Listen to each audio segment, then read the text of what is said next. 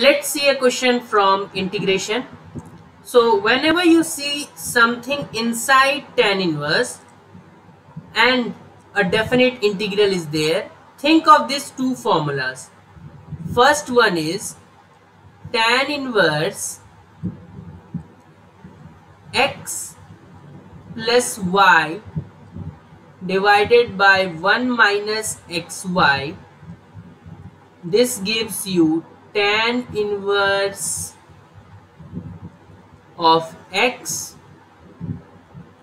plus tan inverse of y.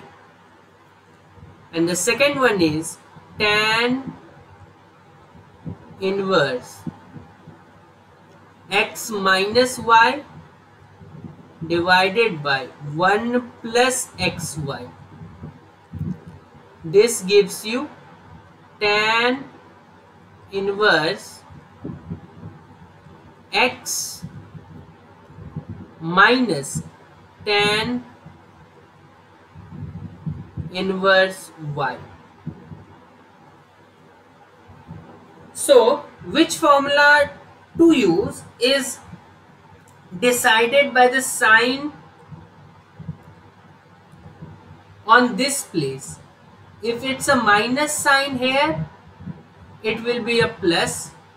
Okay, it will be a plus here, and if it's a plus sign here, it will be a minus sign here. So alternate things work. So if we come back to our question, so the main idea is just make two integrals from one integral. How can we do that?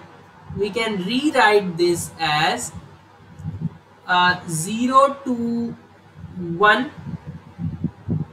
Okay, this can be written as tan inverse of 2x minus 1. Let this be as it is in the first step. In denominator, first term as it is. From second and third term, I can take x common. I will be left with 1 minus x.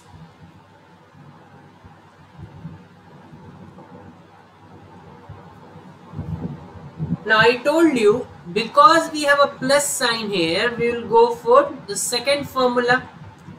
Now with the help of this x and this 1 minus x, we have to write this numerator so that we can use the formula. So how can we do that? How can we make 2x minus 1 from x and 1 minus x? It's simple. Because you know that the sign here will be minus, so what we can do is tan inverse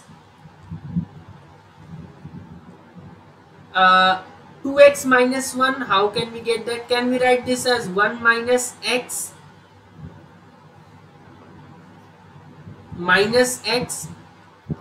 So this is not working because this is 1 minus 2x. So what as we can try? So we can go for x minus 1 minus x. I think this will work because you will be getting 2x minus 1, which is there in the numerator, and in denominator 1 plus x times 1 minus x dx. Now this is clearly of the form tan inverse x, if the formula is in terms of a, so tan inverse a minus b divided by 1 plus ab. So the second formula will be used, so we can rewrite this as 0 to 1 tan inverse of first minus tan inverse of second, which is 1 minus x.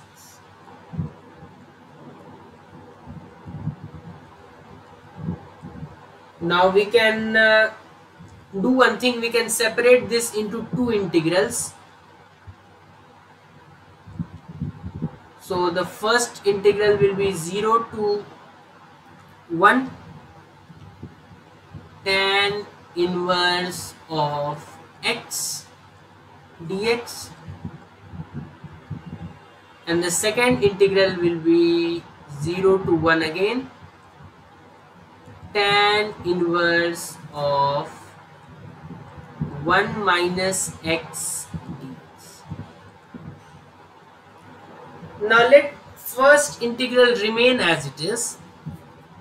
Coming to the second integral, in second integral if we see, let's rewrite the first integral as it is. So it is 0 to 1 tan inverse x dx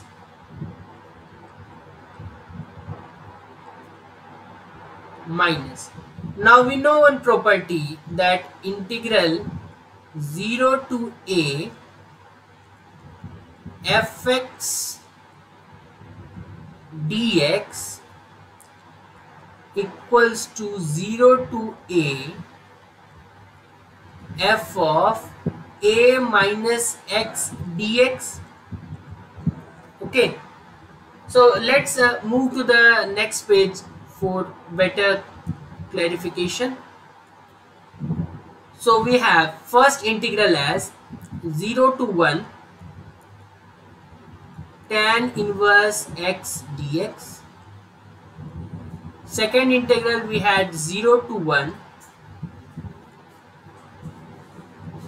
tan inverse 1 minus x dx.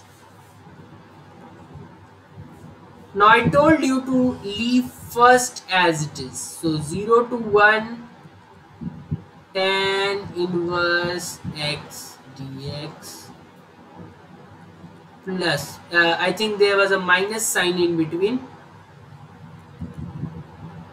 So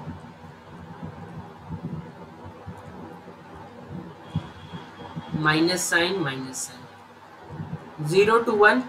Now if I use this property, so I can write this integral as tan inverse, replace x by a minus x. So I have to replace x by 1 minus x.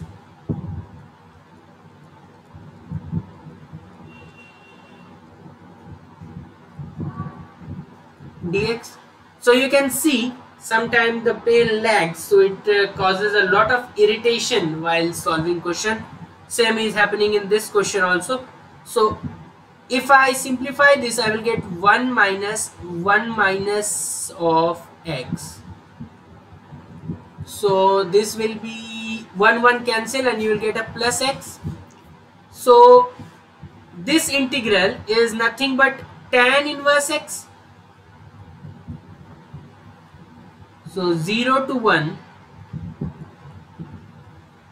tan inverse x dx minus 0 to 1, this simplified, this bracket simplified to x, so this integral simplified to tan inverse x dx. So that's simple, because this 2 will get cancelled out and you will finally get a 0. Cool question. No problem whatsoever in this particular question, because in the end everything reduced to just a 0. So we don't have much problem. We just used one property of definite integration, and that was this particular property, 0 to a fx dx is equal to 0 to a f of a minus x dx. And just the observation that we can convert this one integral into 2, and because there was a minus sign in the middle, so this both the things, because they are same, so same quantity when subtracted gives you 0, so 0 is your final answer. So I hope you understood this question. So whenever next time you see a definite integral or even a simplification question where tan inverse is there, so just think of these two formula. If there is a plus sign, you will go for minus here. If there is a minus sign, you will go for plus here, and you will simply solve this question. I hope you understood this question. Thanks and have a very nice day.